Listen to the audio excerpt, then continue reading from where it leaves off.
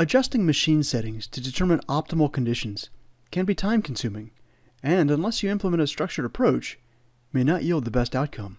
Autodesk Simulation Moldflow has two tools to help you automate the decision process: Parametric Studies and Designer Experiments. In this video, we'll discuss Parametric Studies. To run a parametric study, select the variables that you want to investigate and enter them, along with suitable machine settings.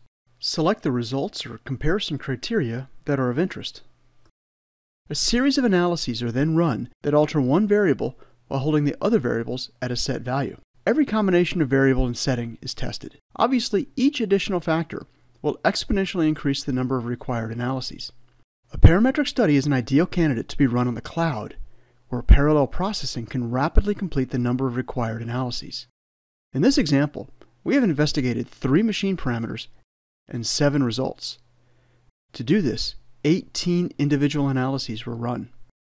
For each result quantity, we can filter the range to display just the analyses that satisfy our requirements. We modify the range for the resultant injection pressure, wall shear stress, and volumetric shrinkage at ejection. Notice that as we do our filtering, the number of results in the table reduces so that only the ones that satisfy our filter criteria are visible. Parametric studies allow you to vary a series of settings and organize the results to determine the conditions that satisfy your design requirements.